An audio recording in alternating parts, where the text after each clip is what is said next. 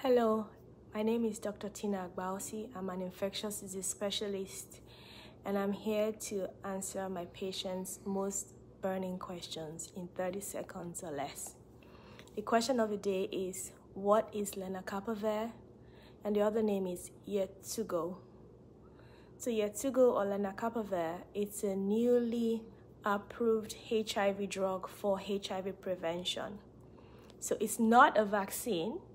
It's a medication that is given as a shot twice a year.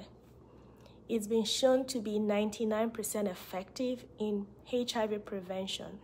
So those who are considered high risk in contracting HIV are recommended to take the medication.